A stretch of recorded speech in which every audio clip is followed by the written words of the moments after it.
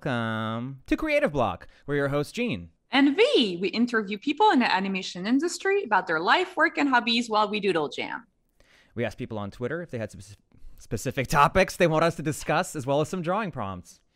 And today with us, we have Cheyenne Curtis. Hey! Hi.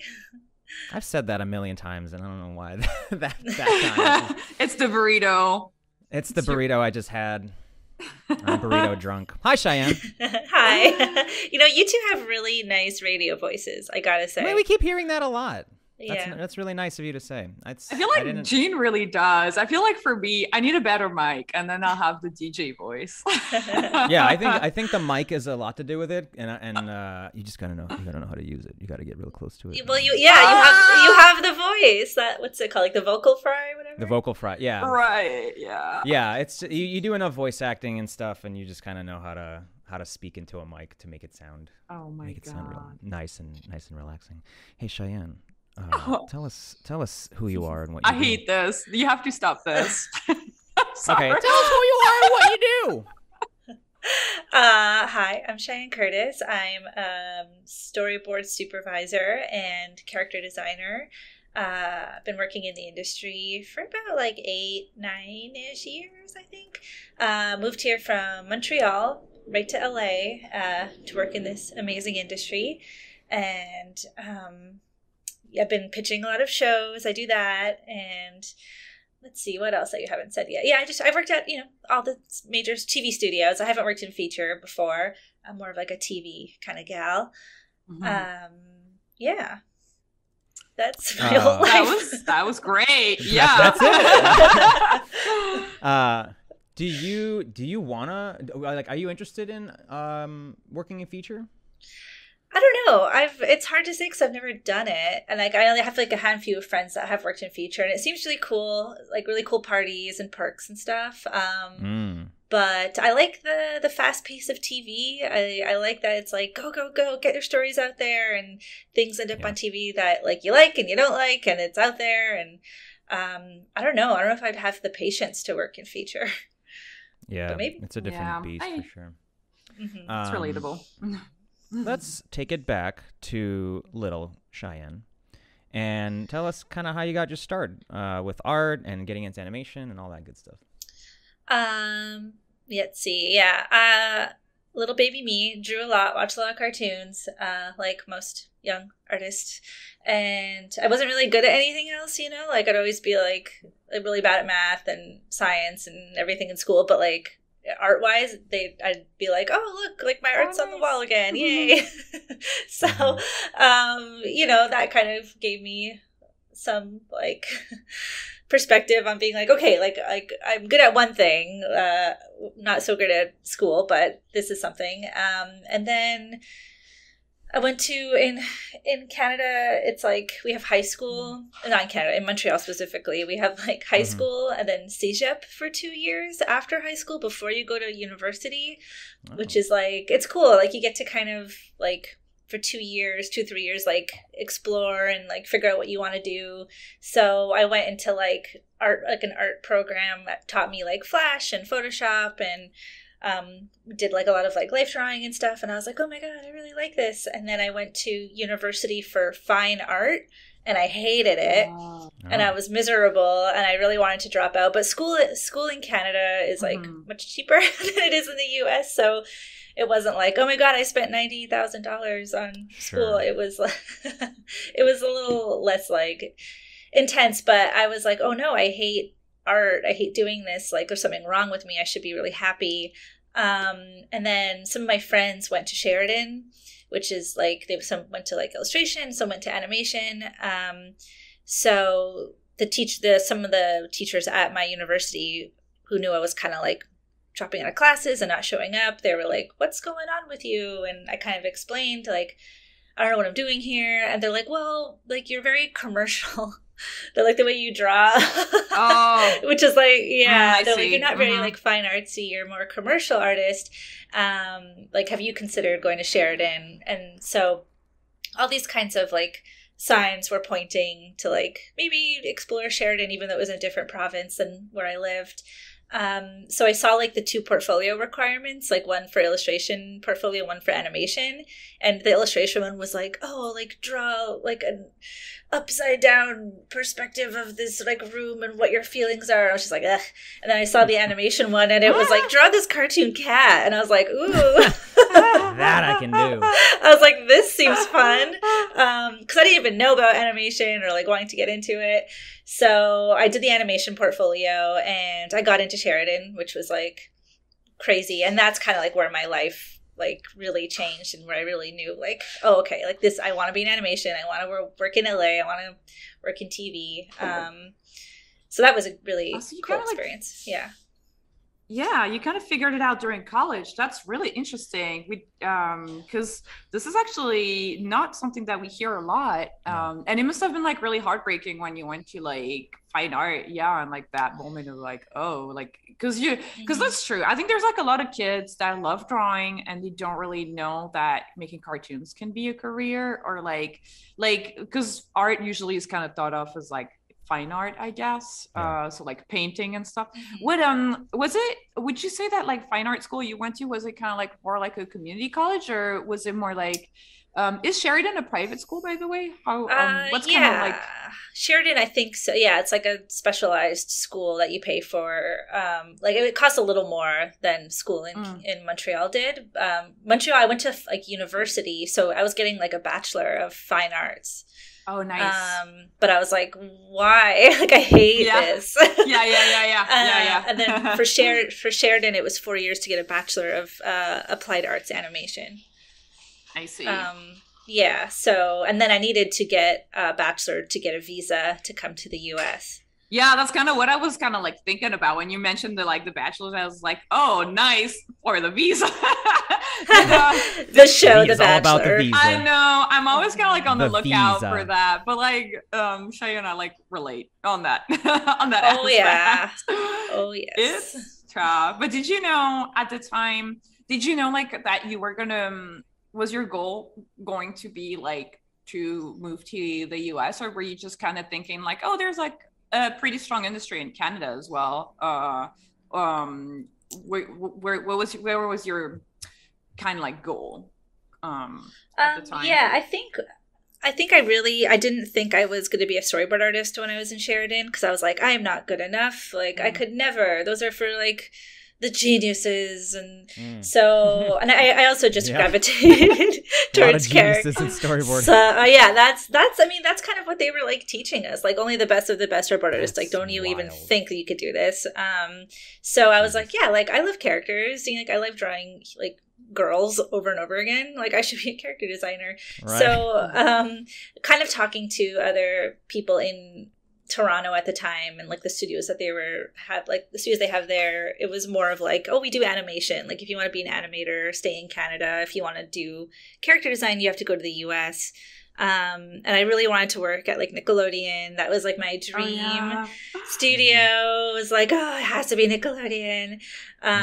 So for my 4th year, like in 3rd year, you get to do an internship, and everyone was doing these like super cool, crazy internships. And I did like a pretty cool one in Montreal, but it was more of like this like indie studio. And I just, saved a lot of money staying with my parents and doing that.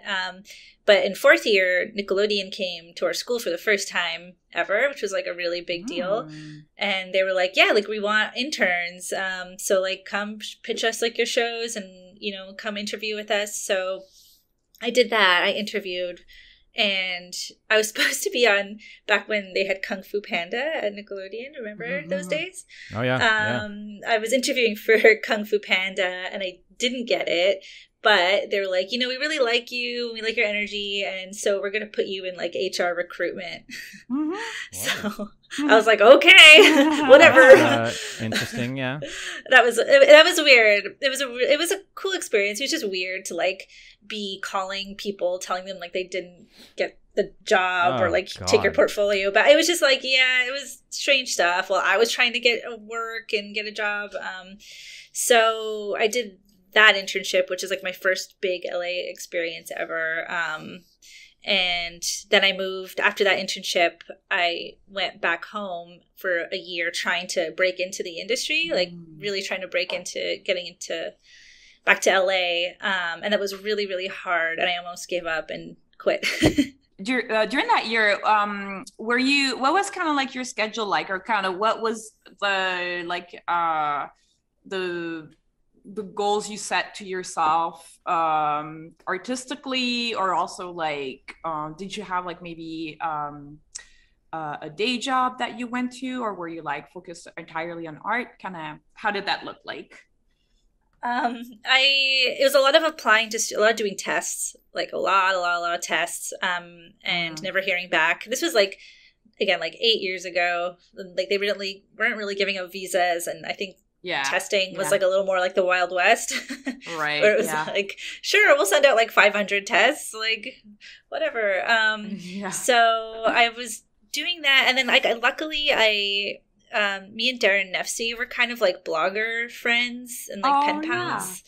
And I was like writing to her being like, oh my God, like I love your style. I really want to break into the industry. Like, can you give me advice? And she got her pilot at Disney, like for Star Versus. And she was like, hey, do you want to do some like freelance for me? So that was I was just starting to do freelance for Disney at that time, for the pilot. And did that for about a year, and then I got a job. My first official job in the U.S. was working at 6 Point Harness. So they brought me over, and the pay was super low, but I was like, you know what? They're giving me a visa, whatever. Like, and it was a TN visa at the time, back when those still were a thing. And so that was like my first job, was working at like the 6 Point Harness, which was kind of cool because, you know, I got to do a lot of different things and wear a lot of different hats. And then like in 5 months when I was there, that's when Star got greenlit. Nice. And they were like, hey, come on over as like a full-time character designer. Yes. And so my first like big studio job was Disney for Star Versus. And that was I just got so lucky that like Darren was so open to like taking me. That was so green, you know. That's so great though. Oh my gosh, that's awesome. That's also a thing that you mentioned, right? Like the first thing that like when you got your first internship and they're like, we love your personality and your energy. And I'm sure like Darren must have felt that when you guys were kind of like being like pen pals and stuff. So I think that's like really important, you know, like personality in like lending gigs and stuff, because it's like, you know, it's teamwork. So just got to be a good person first and foremost. Got to be a pleasant person. Yeah. Not everyone gets the memo, unfortunately. But yeah, it does help. That is so cool. And so how long were you on Star? For the whole first season. And yeah, it was just such a amazing, life-changing experience. And then because of like the way the visa works, you know, it's like you can't not be working, and Star was going on hiatus, so I needed to immediately get another job, and I couldn't wait for the season 2 pickup. And so that was hard. That was like being like, okay, like either I have to like Disney has to get me another job, or I have to like go to a different studio. So I went to like DreamWorks for a hot second, then over to Cartoon Network, and then like by that time, you know, Star had already got picked up for a second season, and I couldn't hop over. So, I mean, I would have loved to have stayed on the show, honestly. Like, the downside, I think, of this whole visa thing is, like, I've only worked on first seasons. Like, I've never got to stay on a show for more than one season. Yeah. And it sucks. Like, I want to, like, be with the characters and watch them grow, and at the time, the visa that I had, I wasn't allowed to do freelance either for other studios than the one I was at. So it's not like I could have, like now it's different for me. Like I have like a O1 visa, and I could, you know, work for multiple shows, which is really great. And like, it was hard because I felt like I was so grateful for the visa and getting to work in the US, but I also felt like really stifled. And I felt like it was like, this is so unfair. Like I would be further along in my career if I was able to like work on multiple shows instead of just like one show a year. I think it's something I really agree with what you're saying. I think it's something that we've kind of touched on lightly with like Toniko's episode, but it is like you're very when you're on a visa, it's cool because you get to be in the US and work on like American shows that are like really high quality. But at the same time, the visa kind of like obstructs like a lot of your freedom because you can't Yes. freelance. I've had studios reach out to me and I had to be like, I'm on a visa. I don't think this can work out, unfortunately. And like a lot of opportunities I fall didn't know through that. because you're tied to the studio that got you the visa. So you're basically kind of like chained Yeah. to, so you kind of have a lot of like, yeah, you can only work for the studio you're currently employed at. And if they let you go in any aspect, it doesn't have that they let you, it can be just because the season is ending. You have 60 days to find like a new Right. gig. So it's a lot of pressure to always just kind of and you know also that when you're like taking interviews that it's kind of like it's not like a target, but it's like people are going to be less likely to hire you if you're not like Yeah. exceptional because it's a pain in the ass to do all the paperwork.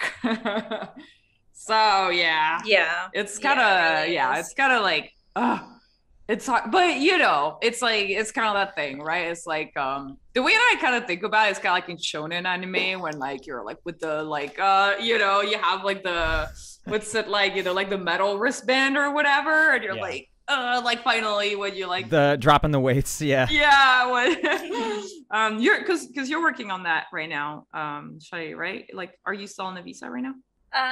Yeah, I actually just I think when was it? In 2019 I signed with the Gotham Group Yeah. because I really wanted to get an agent Yes, sponsored visa because I was really, really sick of being kind of, I don't know, like you get treated a certain way with a visa at certain studios. Yeah. So I was really sick of it and I really wanted my like life back and like control back over myself. So it did, like, thank God I had saved up like for an emergency because like it did cost like around 10 grand like to like to get my own visa. But the freedom has been great and I feel like being able to take breaks and not need to work like consistently and always feel like I'm going to get deported, like just to have that like gone, like I just feel better. Like I'm happier. I feel more sane. God, yeah. So it was definitely worth it. That's a staggering amount for me, but I think it's a good reminder to anybody that's like born in America that you know you're that much closer to being able to work in the industry, and for anybody that's like trying to get in and from a different country, it's like it's 10,000. It really, it really is. So like, you have to really make it worth their money because the studio will be the one like applying for your visa at the beginning. Yeah. But if you want that freedom, that's kind of like how I called it with like with one of my friends, we were kind of calling it like the golden chains. It's like they pay for your visa, but you're tied to the studio. So if you want to buy your freedom, it's a hefty amount of money. Like for the green card, I also had to pay something between 15 to 20 grand. That's like a lot of. Is that just legal fees or what? Yes, attorney and legal. Like you do have to pay a bunch of like even if you didn't have an attorney, like it is like a bunch of money. It's like at least like a couple grands for just the paperwork.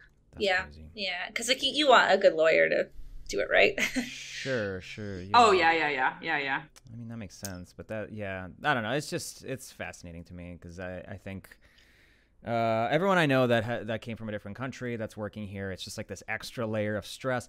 You can't even like be vocal about things. Like I've had friends who wanted to like voice their opinion on, you know, socio-political movements and they couldn't just because it's like not their country. Yep. And it's like, but you're here. You know, you still have to deal with it. So you are, but you're technically like you're not considered like you're not a citizen, so you're just like expendable. And so if you do anything that's like slightly disruptive, you know, like but you're paying taxes, right? Like you're paying American taxes. You are. That's no, but like Cheyenne, like you pay American taxes, right? Yeah, but I don't get to go on unemployment. That's fine. But I feel like if you're paying taxes, you should be allowed to speak your opinion. I don't know. Whatever, You think, right? I don't know. It's risky. I'd rather not. You know what I mean? Like I don't want to play with like that kind of fire. But yeah, it's hard. It's hard. Yeah, it's Anyway, visa stuff. It's a lot of fun. But I'm glad that you got Gotham. Like, how did you kind of reach out to them? How was it? How was the process that was interesting because I reached out to Cartel, which is like another big animation agency, and Gotham kind of at the same time, just being like, here's my resume, this is my situation. I pitched show, like just really pimping myself out to like a ridiculous level. Being like, you need me. No, I didn't say that, but I was like, you should have me. So like I luckily got interviews with both of the agencies, and they're both amazing. It was really cool that I got to kind of choose between either one, and I went with the Gotham group just because like I think like they just had a slightly better handle, in my opinion, on the visa stuff. And that was like literally the only, they were great also, but like I loved Cartel. I think they were like super friendly and awesome. I was just trying to look out for like the visa, the logistics. The visa stuff was just like number one important, and they kind of had like a lawyer set up in there. I was like, okay, like I'm just gonna go with them. Like I feel safest there. And yeah, like they take 10% of every paycheck you make, but they also like do all the dirty work, and they like, you know, like anything to do with like money or anything else they take care of. And because that was always like kind of a weird spot for me, was like negotiating my own pay, and now they handle it, and they're kind of like the bulldogs that do that, which is nice. And like, you know, they're always going to try and get you like the best deal. And then whenever I have like a show pitch, like they will either like give me notes or help me like shape it, and then we'll send it out for me. And they also look for work for me. Like the newest job that I have, I got because of them, which was really cool. Like I never even like heard of the opportunity, and then it came up and I was like, oh my God. So they've been like, I really enjoy having them. Like I know it's kind of been like a hot debate of like, for some artists being like, do I need one? Do I not need one?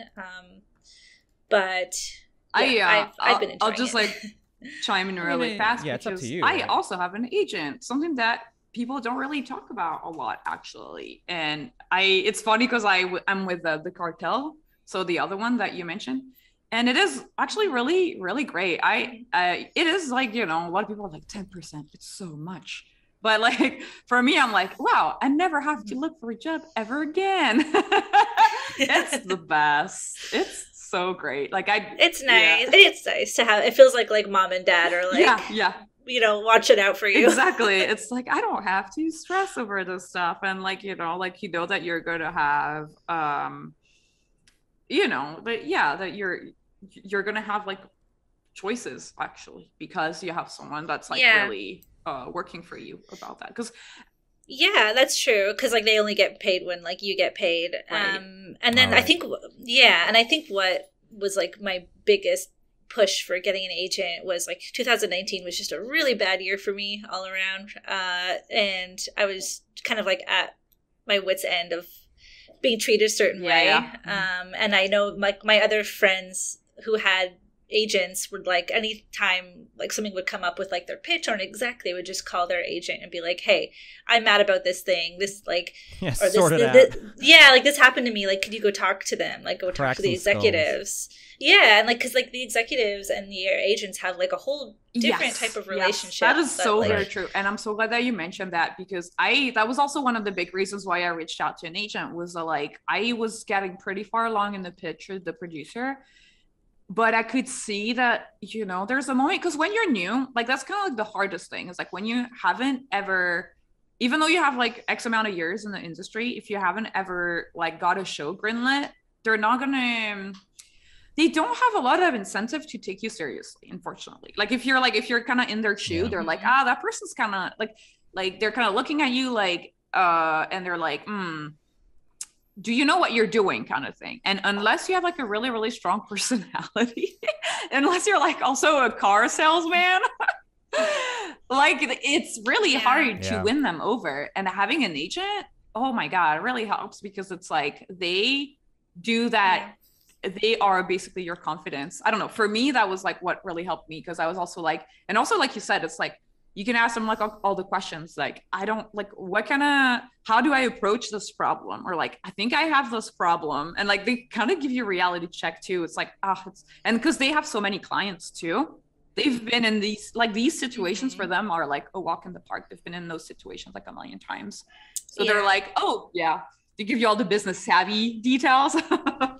Totally. Yeah, they do help there. And like another perk that I never realized was like when I have my pilot over at Disney right now, and they paired me with another Gotham writer who's also just like an amazing woman who I already knew, beforehand. But because we were both at Gotham, it just makes everything a lot easier, because they're going to be making our deals and they're going to be signing everything. So like, I'm not in competition. You know what I mean? It's not like me versus the writer. It's like, together, like we're in this because we're both sponsored by the same agent. Right. Which is like a really cool feeling also. Yeah. Yeah. That's an interesting angle. Yeah. I've personally, like, I've always been lured by the whole agent thing, but anytime I like get close to being like, should I do this? Like something usually works out for me, and then I'm like, I'll just keep winging it. And it's like, but it sounds so good, and like, and the older I get, the more I also value that sort of being able to delegate like help to somebody else, because it's like you're saying, like, you pay a little bit, but then it's less stress. Like that's usually how it goes. That's why people get assistance too. It's like if the burden is becoming too big for you, then like maybe it's worth the 10% or whatever it is. So I get that. I think especially in your situation with the green card and everything, like, there's just too much. I think like for us, just getting work is like so important to us, like legally staying here. So having like a person to be like, yes, I will always find you work somehow. Being like, okay, phew, I could just live my life. And also someone that's there to like champion you and to be like, you know what, you've been doing this job for like X amount of time. You deserve a step up, and they're like, and you're gonna look for jobs that are a step up from your current job. And like they have so many connections too. That's a big thing that I realized, because when I was in France, the industry is really small. So in like maybe a couple of years, all the studios, you've probably talked to everyone. But here, people are like, it changes fast. It changes all the time. Yeah. Really. And keeping up with that is a lot of work. It's really a lot of work. Yeah. Keeping up with all of what's going on. But yeah. So that's so cool. I'm so glad you got rep. It's so cool. Thanks. And how long have you been so you were saying that you started working with them, and kind of what has been your career like recently? You were talking about pitching with Disney. Yeah. So what's it called? Yeah. Since I've gotten the agents, I've gotten my first like storyboard supervising role, which I'm doing now. Awesome. On a unannounced show. And that's been really, really awesome. I love unannounced show. One day it'll be announced. Right. And they helped me get when what was it, in 2020? Or 2019, towards the end of it, I was like working in development at Disney while developing my own thing and helping other people with their development projects. And they helped kind of get that. So my project still is in development there, even though I left, which is cool. But, development takes like minimum 3 years to do anything. Yeah. So we'll see what happens with that. But yeah, those are kind of like the two big, my main things is just that pilot and my main job, and just doing like character design freelance on the side. That's usually, or like storyboard here and there. But yeah, that's kind of my main stuff. What's storyboard supervising like? Can you like describe the job a little bit? Yeah, it's for kind of like a bridge-esque show, and it's cool. Like I have 3 board artists and 1 revisionist, I think starting soon. And I got like my like coordinator, and I don't know, I definitely like drawing a lot less, but I really like kind of like the managerial aspect of it, and like checking in on the boards and making sure everything is like everyone's okay. And I haven't gotten into like animatic phase yet or anything. Like it's still pretty recent, the job, but yeah, it's really cool kind of like juggling 3 episodes at once instead of like just drawing 1 episode and doing, you know what I mean, like compared to normal storyboarding. Yeah, I don't know, I've just been really enjoying being a manager. That's really cool. Yeah. It's really fun.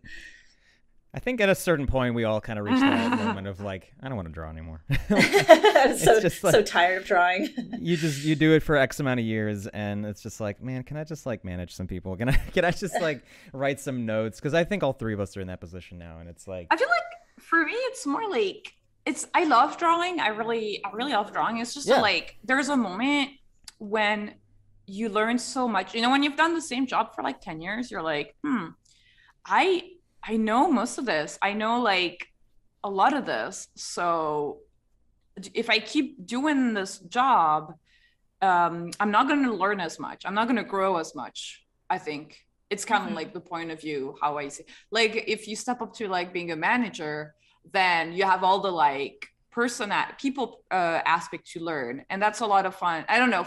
I value like learning things a lot and like growing, because I feel like it's really easy to get like stale. I feel like if you're not in a position of learning, it's easy to get jaded too, or like you know. That's true. I think in that sense it's more in that sense that I think it's like exciting to. Yeah, it is. It's been really a different brain I've been like using, and like I do think like because I'm still really interested in like show development and pitching, I do think like for the execs it's nice for them to be like, oh cool, she's like done this before in like a much smaller scale, but like she's managed people, she's organized, like people trust her. So I think that helps. It does help. 100%. Yes, very true. That's really cool. Yeah, sure. Show running is like doing supervising and directing on a scale times like 100. It's like I don't think people fully understand how much work it really is and how much like people managing it is. It's honestly it's a lot more than having after like directing and stuff, I'm like, ooh, show running sounds really scary. It's like scary in a good sense, right? But it is pretty scary, like because you're in a bunch of meetings all the time. You have to know what you're doing, or at least pretend that you do. And you have to make like decisions on the fly all the time. You can't second guess yourself. You have to like, I don't know. I'm like, wow, that's like awesome, like massive, impressive skills, right? Yeah, for sure. I like it's almost been like, me being like, like, is that something I want to do? You know, like in the long run in the future. Like I wish I could just like pitch shows and sell them and then just like have someone else run them. To be fair, and I just give like feedback. But that's a thing. That's something that I've like kind of been like thinking about to some extent, because I'm like, I don't know. I love making comics, and I feel like I find a lot of my ideas while I do them. And I'm like, wow, if you're like want to run a show like, I don't know, Steven Universe, like Amphibia, where like all the seasons are like serialized and planned out. It's, I don't know, it's like a lot of like planning, of like thinking ahead. And I'm like, wow, that's, I don't know, impressive. It really is.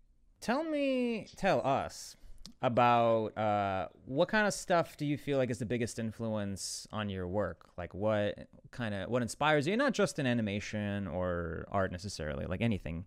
Yeah, so that's a really good question. I think my influences like over the past few years have been a lot of like indie comics, and like I grew up in Montreal, so a lot of like we got a lot of access to like Parisian, like French stuff, like from France and like England, and like I grew up reading like Tintin and like Asterix and Obelix and all that. So I still think like I'm very influenced by like French comics and just like artists from around the world who like, I don't know, I really like the like really loose kind of like very energetic kind of drawings that like probably could never be animated. Yeah. But that's just been like my thing. Like, you know, Johann Svar. Yeah, I was gonna talk about like, have you watched the Rabbi's Cat? They made an animated movie. Yeah, it looks pretty good. It looks so cool. Yeah, like his comics have always been like a huge influence. So I think I'm always trying to find that in my own work, just like the energy and looseness and like, I don't know, I've been really liking that direction that I'm kind of going in, because I think like a while ago I used to be very hung up on like making it like so clean and like Disney-ish and like and I don't know, I just like I love just drawings that are like look like chicken scratch. I agree. I really love that about your style, because like you have, I think also like drawing more loosely kind of helps find like really attractive shapes. And I think the way you draw like your character designs, they have like really strong shapes, and they're like kind of a little bit between realistic and grounded, but also like kind of cartoony, I guess, a little bit like exaggerated proportions. It's really fun. It's Thanks. Yeah, this Pippi that you drew is like awesome. Like, oh my like God. the way you drew the hair, I was like, oh, I did it wrong. Like that's how I was like, oh, this is the appealing shape right here, and that's where this came from. So like, I love your little, like your Pippi in the corner that kind of looks like Calvin and Hobbes a little bit.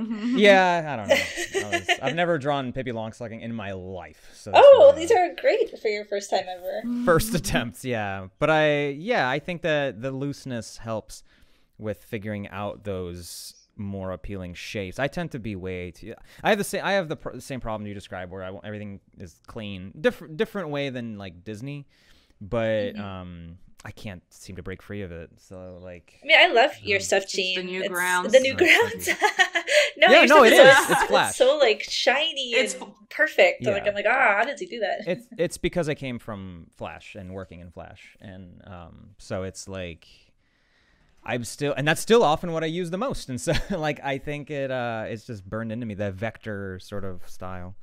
I can't get rid of it. So it's cool. I was going to ask, like, what helps you break free of the cleanness? Is there like certain tools you like to use? Yeah, I think I draw the most loose on my iPad with like Procreate. I use this thing called it's this thing called like the Narinder pencil that I just like have been obsessed with, and I think it's because there's no thick or thin on it. It's just like, it just is what it is, and that really helps me just kind of like jot everything down and not worry about like these like beautiful thick and thin lines, and and it's very thin and kind of like a light gray. So I don't know, it kind of like unlocked something in my brain where I was like, oh my God. I really agree with that, because I that's so funny you mentioned that, because I remember there was a time like 10 years ago, and I was just like always stuck with drawing, and like kind of I started opening MS Paint. I don't know what it's called now on Microsoft, because they don't, I guess, just Paint. What is it called? I don't know. It's kind of, it's sort of kind of gone. But I would use the 1 pixel like pencil, and I was like, well, the line is gonna look crappy anyway. So all of a sudden, you have all that pressure that is gone, because you're like, well, the tool, like, you don't have the pressure from the tool. Kind of like, you know how like sometimes when you open like a sketchbook, like I think I'm able to draw like much better drawings in those like, lined or like ruled composition books, because it's like there's the lines, and I'm like, well, this is a throwaway notebook, I can just draw whatever I want. So there's like the pressure is already gone. And and I'm the same way. Just like what you were describing with that brush that you're using on the iPad, it's like, well, that I'm not gonna, like, I don't have to think about the line so hard, so I can just be free. It is that freedom that I like. And then like sometimes like I'll go back to other pens and play around with that, and it's really fun. But I think for my sketching just using that pencil. And I don't know, something about the iPad, the way like I hold it compared to like being over a Cintiq also just like really loosens me up. Yeah, I mean, it's like kind of like drawing with a Sharpie, right? It's the same sort of. Yeah. It's like it's nice to not have to. The limitation is nice because you're like, well. Except that I feel like for Sharpie, the limitation is different. Like the Sharpie forces you to be like very synthetic, but with like to have like very strong shapes and like a few lines. But when you're drawing with like a very small tool, you can just kind of be more like chicken scratchy and like kind of like build your shapes slowly by like, you know, doing like thickening your line or like that kind of stuff. So it's like a different exercise, I think. But similar idea. Yeah. There's something to finding a good brush, huh? Like there's always this like I don't know if it's stigma, but people are always like, doesn't matter what brush you use, but it's like, no, it does. Like sometimes it does. Sometimes it does. Like sometimes, you know, even professionals just like find a good brush that they're like, oh, this hits right. Like this is freeing me up, or it's an interesting texture. I've never discovered that, but I hear it often enough that it seems to actually matter, you know? Yeah, I mean, like, if someone was just like, you only get to use this brush and these colors for the rest of your life, I'd be like, great, perfect. Like, I love having, like, very limited options. Yeah. Limitations very are true, nice. very true. I feel that way about vectors and like, to me, like, even though Flash is, or I guess Animate now is a dog shit program, like, I like the limitations. I know it well enough that I know what limitations there are, and I know how to work within them. And that is the canvas that I like the most, because like there's better animation software, there's better drawing software, but I get overwhelmed. Like I like when there's too many things I could do, I end up doing nothing. So it's kind of tough. On that note, I'd love to ask what creative block feels like to you and how do you deal with it? Let's see. I get it a lot. Okay, so how do I deal with creative block? It definitely has been happening to me more frequently than I think it used to when I was like a lot younger and more like eager of an artist to like always be drawing and practicing and growing. And now, you know, I'm kind of like, I want to go outside and like do things and live life. Like I don't want to be inside drawing all the time.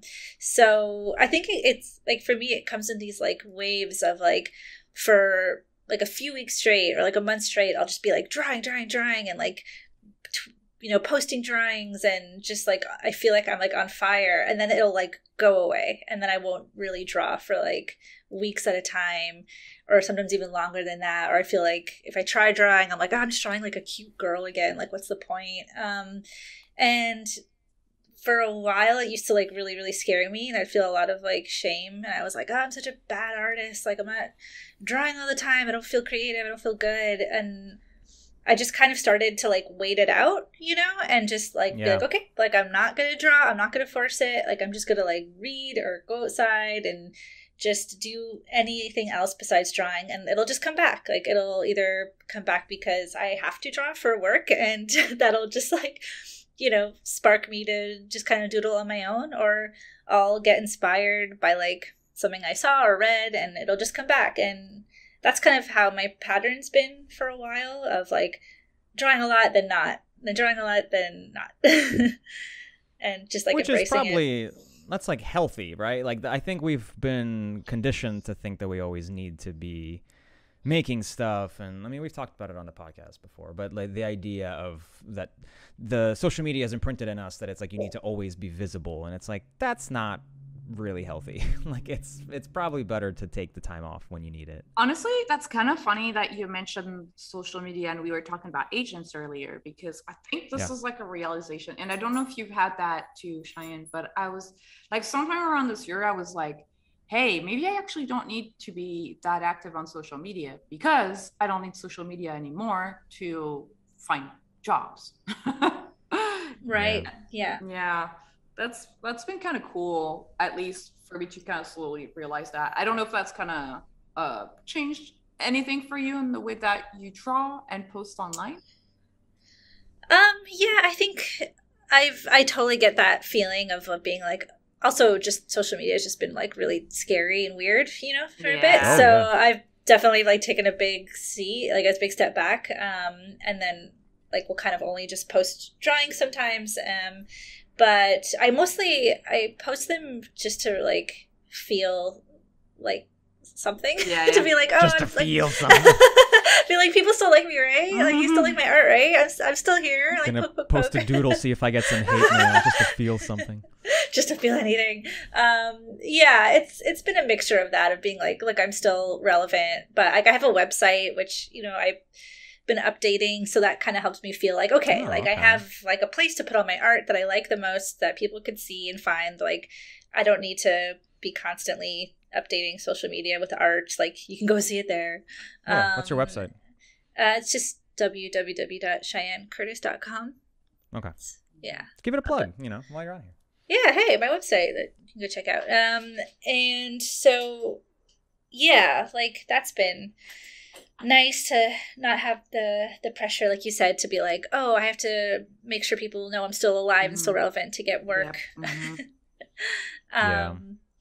But it is nice to get that dopamine hit of like I hearts, I know. Yeah. We're weak. We're only people. We're only human. Yeah. Tell me I'm good. Yep. I need external validation. Yeah, as artists, I think like a lot of what we do, we really need agree. that. I feel like, I feel like, I relate to what you're saying a lot, because when I do come up with a comic and people just don't really react to it, then I'm like, well, do I really need to keep drawing the story? Do people even like or like care about these characters or whatever?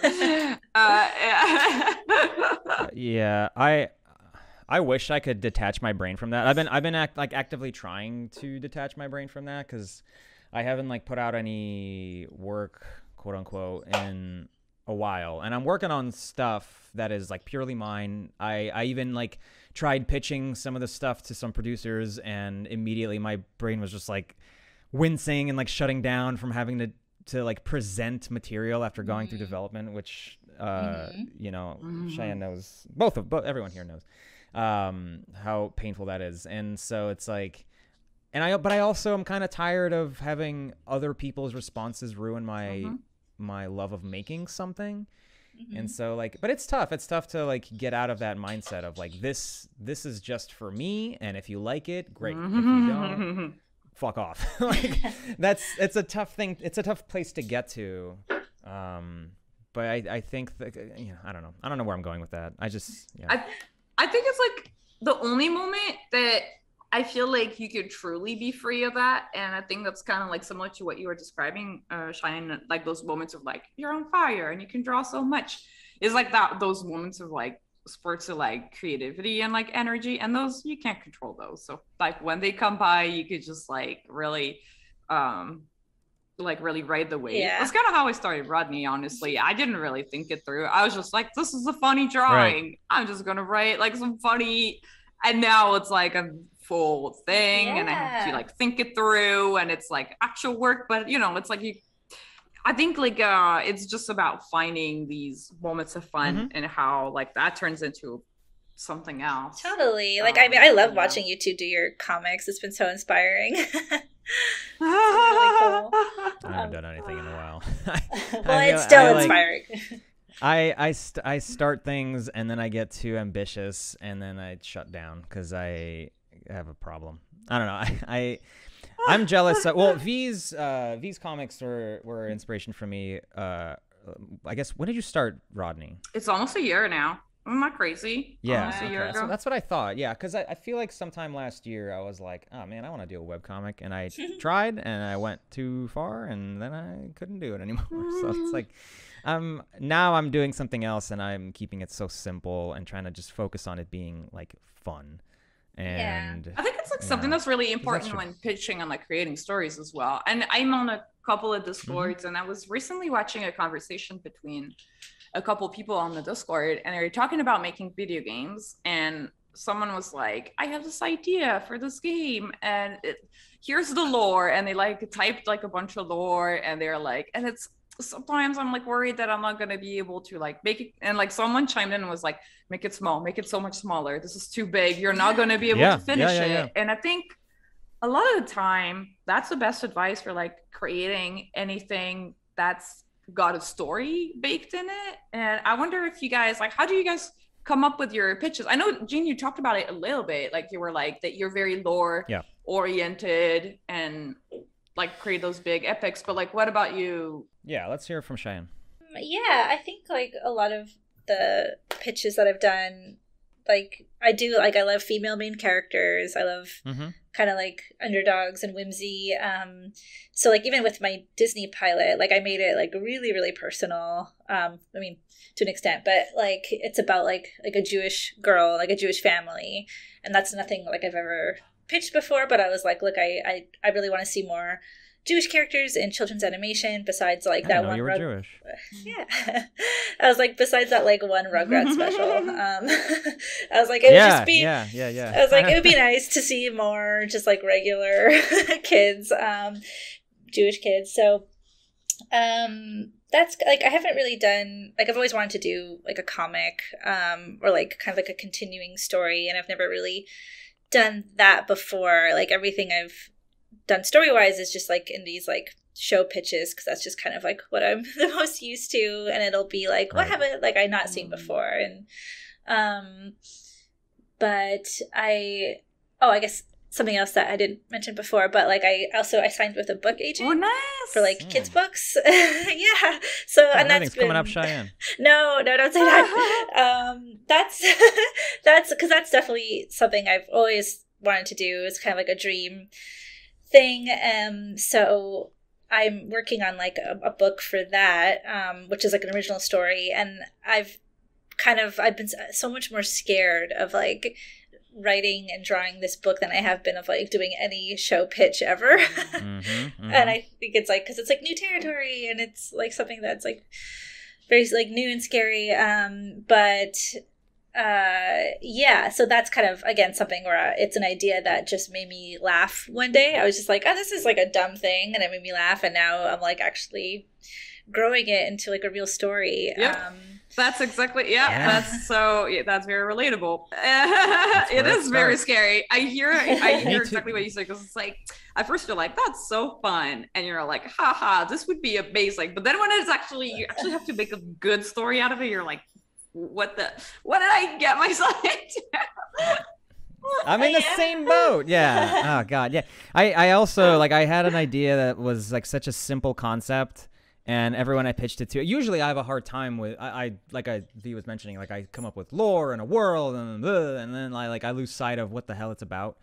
And I came up with this really simple like pitch, not even a pitch, just like a simple, I guess, log line. And I wanted to focus on just like little vignettes. But now, the deeper I go, same as with Rodney, it's like, oh, shit, there's a story here, isn't there? And then it's like, damn it, I gotta solve this now, and I'm back to where I started. But it's not as bad. It's a little less rigid and a little less suffocating, and I'm trying to not. Because when you start with vignettes, it's like you can more easily make it character driven, which is usually what we're excited about when people are like respond more to like character driven stuff. I mean, like I feel like lore heavy stuff is like usually more of a like an acquired crowd that is like that they need to put in the time, like they need to invest. But even when you look at Homestuck, it kind of just started with character. Yeah, it's like it just started with characters and then it became the lore. Yeah, it starts with characters and it builds and builds. So yeah, that's no matter what. It's like, I think a lot of people have this problem. I don't think Cheyenne, I don't think you have this problem, because I feel like all your pitches are always character first. But I think it's a frequent enough thing, and we've probably said it before, but like focus on characters first. Like you have to, with any pitch, really any story, like you really should try to figure out the characters first, and then what magic systems I think they it's use like something that like in Pedro's little pitch YouTube video that his episode should have come out by the time we release this one. It's really really really cool, because he explains kind of like how to actually like present characters in a way that is, it's not like relatable, but that really fleshes them out right off the bat. Because for the longest time, what I was doing with my characters is like, he's the smart one and he's kind of quirky, but it's like that doesn't mean anything when you hear is like a character that's smart and quirky. It's like, give us like examples, or like what are they afraid of, or what motivates them. It's like a whole, like all of a sudden there's like a whole like different, you know, like aspect of them that like comes through.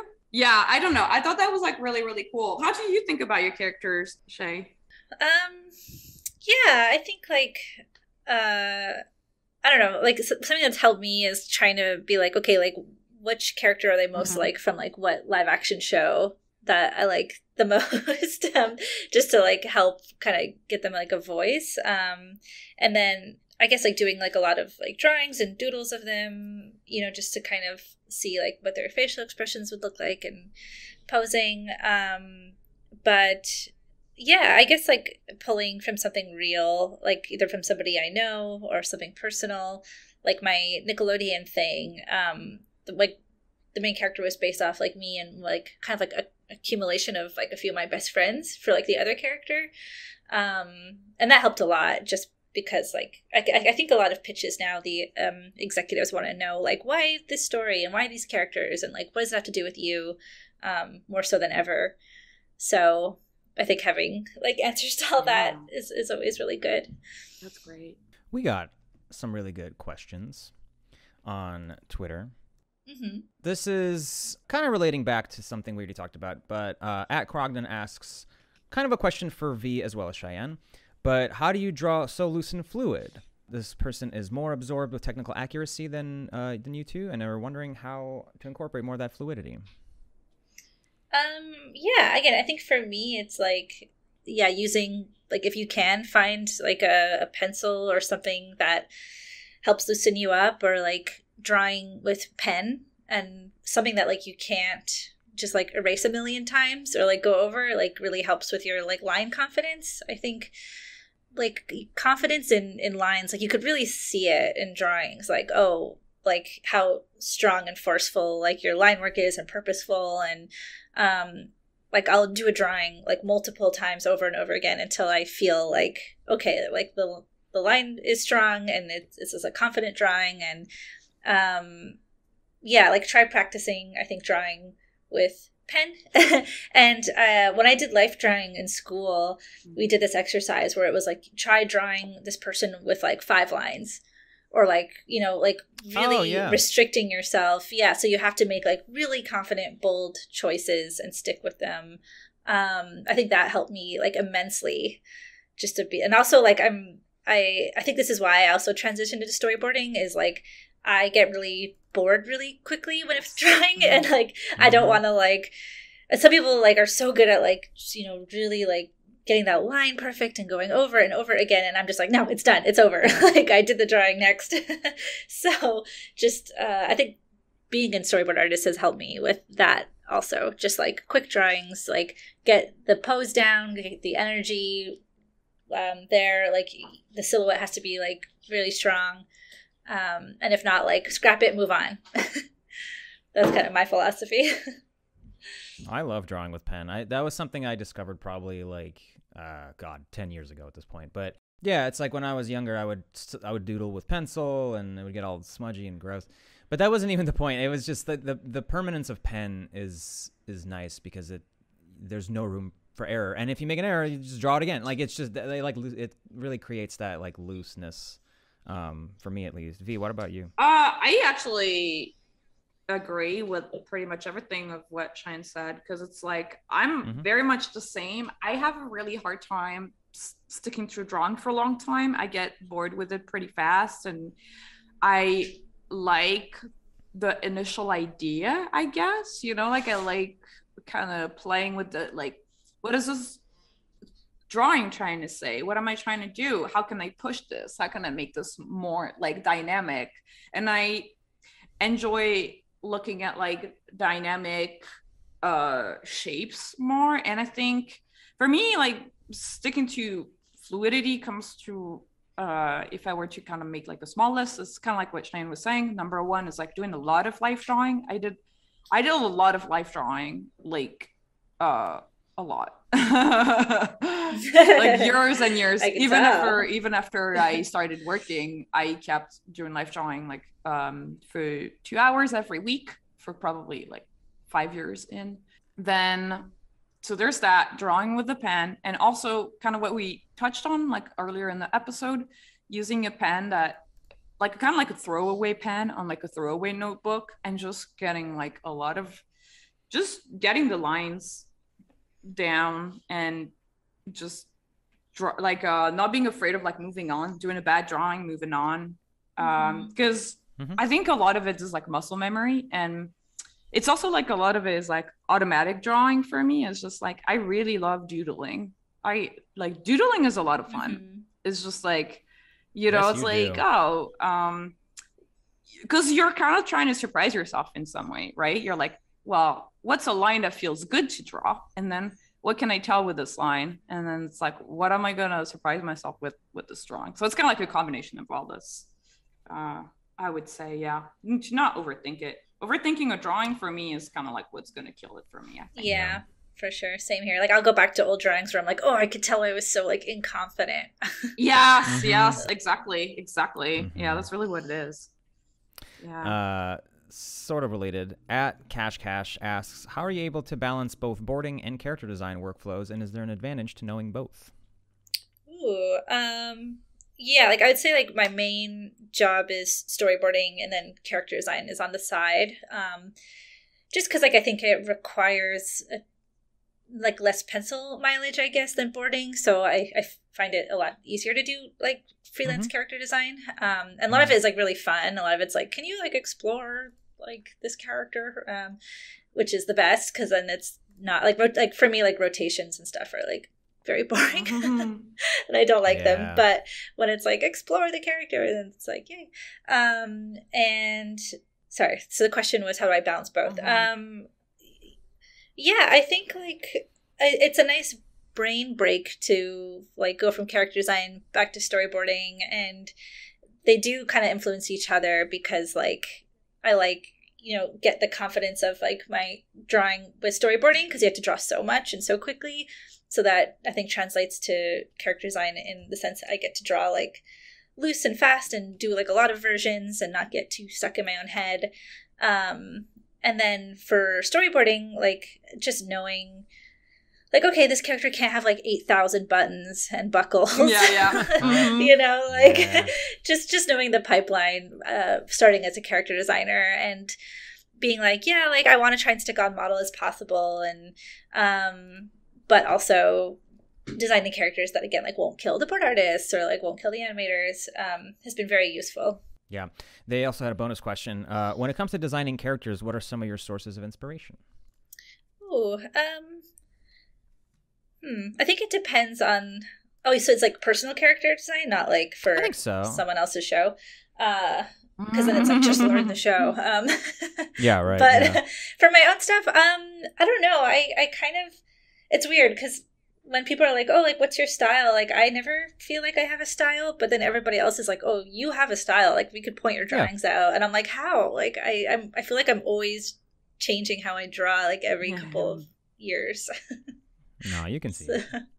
Thanks. I mean, that's, like, I want to have a style, and yet I don't, in a way, you know? I think it's like, I think that what you're describing is the, like, you don't see it yourself, but it's perceivable for other people, because it's like I think it's all in the line, really, in the line and the like, you know, the shapes that you like, like I think you're right. Like I do want people to like be able to point out a drawing of mine among lots of drawings. That would be great, but then I also don't want to be like, oh, I only draw one way. Like, I swear I could do other things. I know, right? Of like having a style and yet having no style, to be a chameleon. Yeah. So hard. Yeah. Animation, baby. It's tough to do both. Yeah. Be everything and nothing. Yes. Yeah. Boy, ain't that just life. At Lucky Lemon Lime asked, what resources would you recommend to anyone interested in character design? Ooh, resources, eh?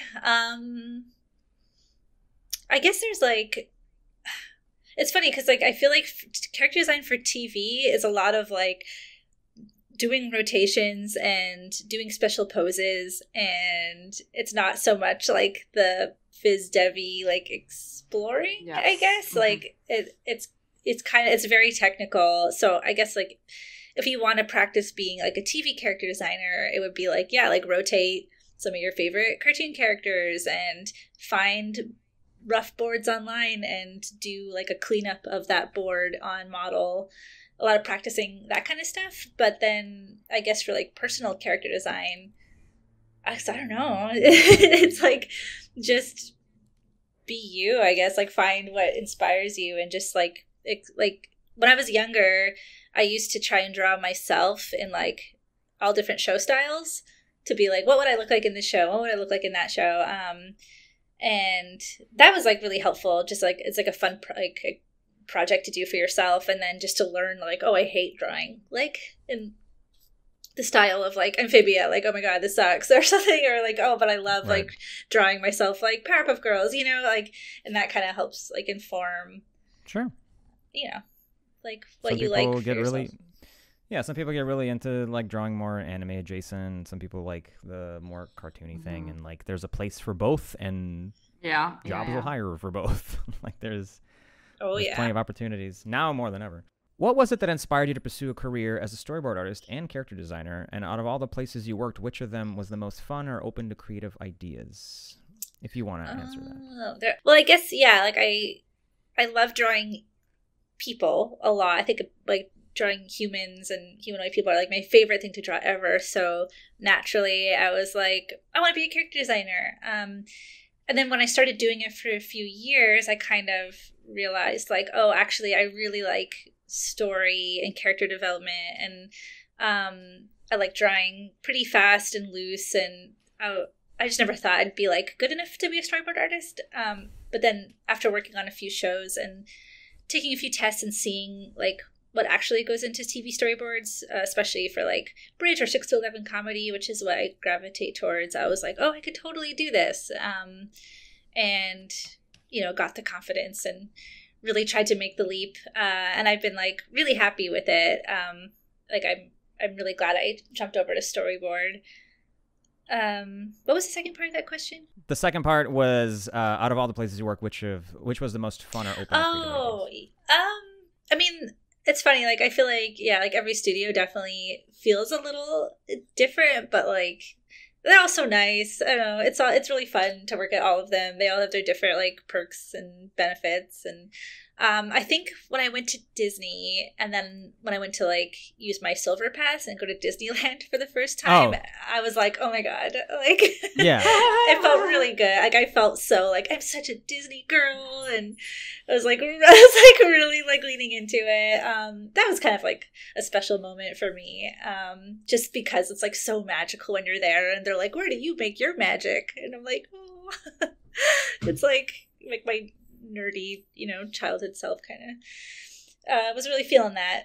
But I don't know, I like them all. I've been really fortunate and grateful that I've gotten to like experience so many of the different studios. I think that's really like important. Like you don't have to do it in your career. Like some people stay at like one studio for a long time, and that's really awesome too, to like grow with the studio. But I don't know. I like also just like meeting different people at every studio is like really cool. Yeah, I agree. I like jumping from a studio to another and kind of like figuring out kind of like what they're all about, because they all kind of have like their own kind of favorite type of like content, right? So it's kind of like, oh, it's kind of like kind of going to a new studio. It's kind of like meeting a new person too. It's like, oh, what are you about? What are you excited to air on your network? What's your type of stuff, you know? Yeah. It's kind of... Yeah, totally. I did feel like when I was at Cartoon Network, I felt like really cool, I gotta say. I feel like Cartoon Network is like, it's such a funny studio, and the way that it does kind of cultivate that like cool vibe. It's very interesting. It's very interesting. Yeah. Just like cool parties and like cool things. I just felt cool. It's the hipster studio. It really is. It really is. It's Everyone so there funny. has like a shaved side of their head and thick rimmed glasses, and they're all dressed all stylish, and they shop at Big Bud Press, and They're always like skateboarding. yeah, they all skateboard and have barbecues on the roof. It's so funny. I think, yeah. Cheyenne, what are your goals for the future? I've been thinking about that a lot recently, because especially with pandemic and being separated from everybody and stuck inside, and it makes you kind of like question your whole life. Absolutely.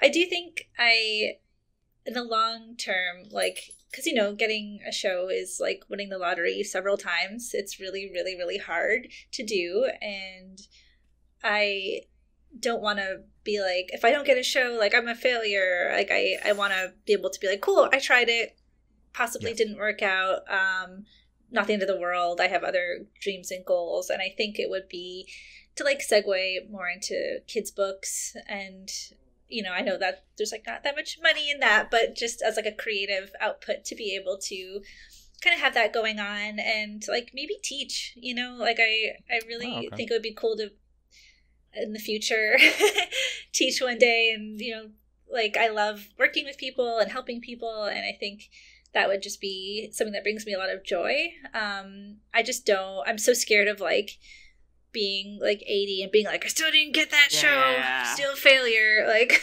yeah. I want to be able to be like, you know what, I'm gonna put that to rest, it's fine. And find fulfillment in other areas. Yeah.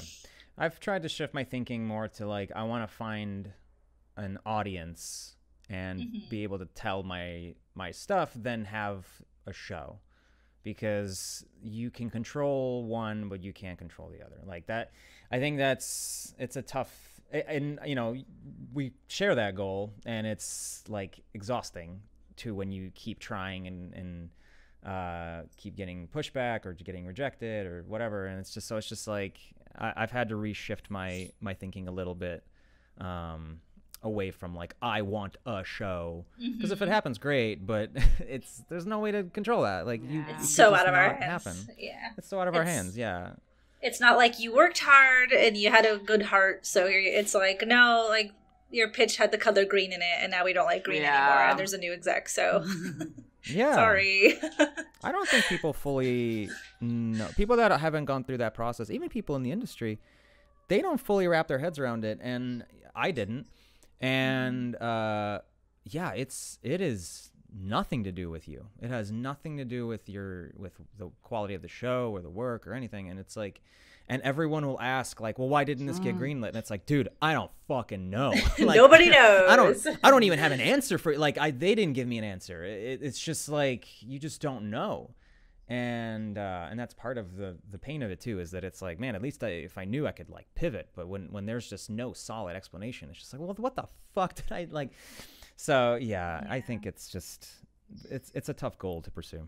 Yeah, it's like, I want like a bit more like control and like autonomy over my life and everything, and over my dreams. And I feel like, like just doing something creative or giving back in a way that like I feel like I have control over, instead of like this $1 million studio. So yeah, I think that's something I'm like craving in my life, is like a bit more control. Yeah, that's a good thing to shoot for. Well, you've plugged your website, CheyenneCurtis.com. Is there anything else you want to plug while you're on the show? You can check out my Twitter. Sometimes I tweet. Sometimes I post drawings. I think it's just Cheyenne_Curtis. And then my Instagram, which sometimes I do post drawings. Sometimes I do stories about my dog. I think that's also just like Cheyenne Curtis. Yeah. Everything's just my name. Pretty easy to find. It's a good name. Yeah. It's all right. It's a unique name. Awesome. Well, that's the end of this creative block. Thanks to Cheyenne for being our guest and sharing her story. And thanks for your listeners. Follow us on Twitter. It's at Creative Block, creative without the vowel, where we ask for drawing prompts and questions to ask our guests. Huge thanks to my sister Clemens for editing the podcast. If you love our show, then support us on Patreon. Becoming a patron gets you early access to interviews as well as bonus episodes. Click the link in the description of this episode. I've been your host, Gene. And I was V. Keep being creative, and we'll see you next week. Bye. Bye.